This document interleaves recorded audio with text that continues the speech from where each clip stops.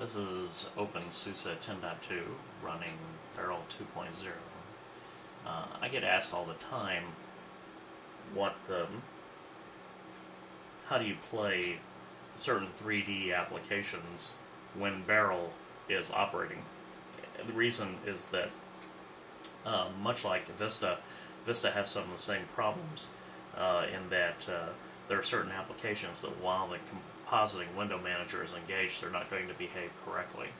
And so people ask, well, that seems like a pretty big limitation. And hopefully, if you've seen the other video, you've seen that we're actually able to play a movie, and I believe that's something that Vista doesn't do well when the compositing window manager is available. But you've seen that works just fine. So XV operations work just fine with the compositing window manager. But I will admit, we are running Beryl 2.0 using Novell's XGL. You say, well, what's the difference? XGL runs in conjunction with Xorg. So there's a normal Xorg or Xorg server running on display 93, and then my compositing window manager, Beryl, is actually running on top of something called XGL, which is this layer that directly interacts with, in my case, an NVIDIA video card. And so it takes care of being able to handle all those special effects operations. But the advantage of it is that since there is an actual display, another display managing this device, or excuse me, another X server managing this device, just happens to be on display 93, you can bring up programs on display 93. What's the advantage? Those programs will not be running under the compositing window manager of Beryl. They'll be running just on a plain old Xorg instance. So that means that I could start up a game, say like Unreal Tournament, in full screen mode, and actually have it play at full speed with all the effects that we're used to. So even though this is a full 3D application, I can have Beryl up and running and still sit down and play a very intense 3D application, even a 3D game such as this. So let me go ahead and kill somebody really fast just to show that we have full speed, shadows, everything works. The video card, oops, well, sometimes things don't go as well as you had planned. The video card on this system, in case you're curious, is a NVIDIA 7600 GT. So it's no slouch of a 3D video card. So that is something interesting to know. Can you use Steam applications using that same technique?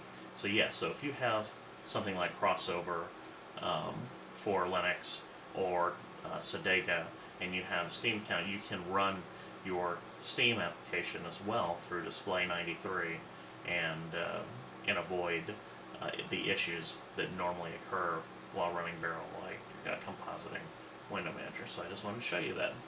That's how you would run an application.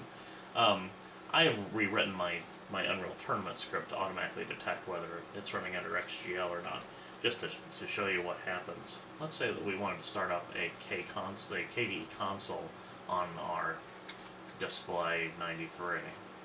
So I'm going to type in display is equal to :93 console. That will set display into the environment. Let me zoom in so you can see that command. Alright, so you can see the command that I'm typing in is display equal :93 and then console, if I could spell right. Alright. I'm going to zoom back out. We'll hit enter. So that brings up a console, but you'll notice one thing.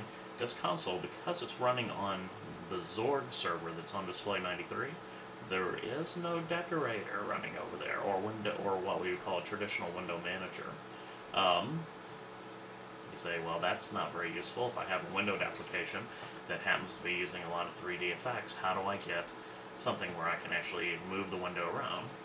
Because this window is actually independent, so I can still manipulate this window, but prove that it's independent of the Beryl system. I'll spin the cube and you'll see that it's totally unaffected by any operation there. So one of the advantages, I guess, of running XGL is that you can kind of do this kind of wacky effect where you can have these windows that are totally unmanaged by Beryl. But what if I want a manager on there? Well, I could, if I wanted to, start up a window manager on display 93.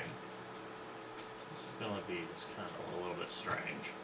So we're going to say display is equal to colon 93, and then I'm going to start up FEWM2 and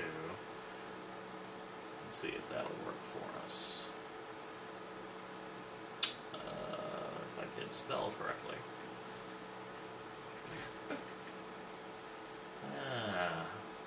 Nothing ever works right in the demo, right? So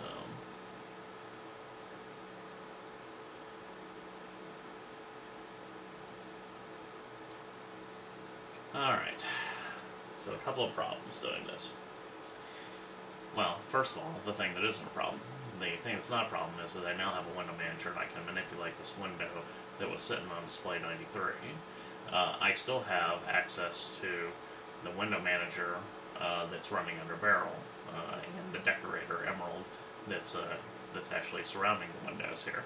But one thing you notice is that my root window under XGL got encapsulated. So my XGL session basically got encapsulated with the FEWM window manager as well. So now I have a window inside of my Xorg server that contains my XGL environment. That's perhaps an interesting effect.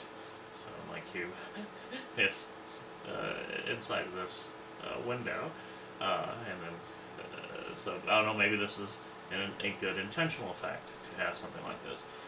The key here is to use a window manager where you can selectively exclude window IDs. I don't think FEWM2 is a window manager where you can do that.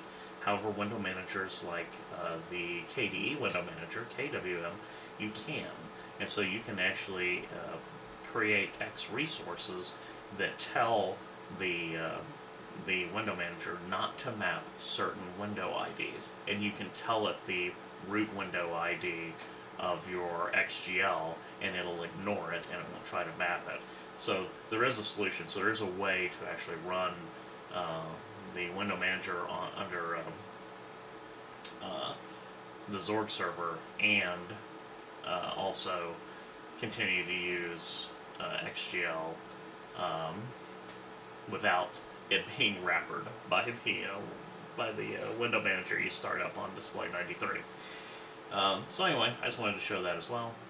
Hope you enjoyed that. So there's a little bit of tour of the advantages of using Beryl inside of an XGL environment.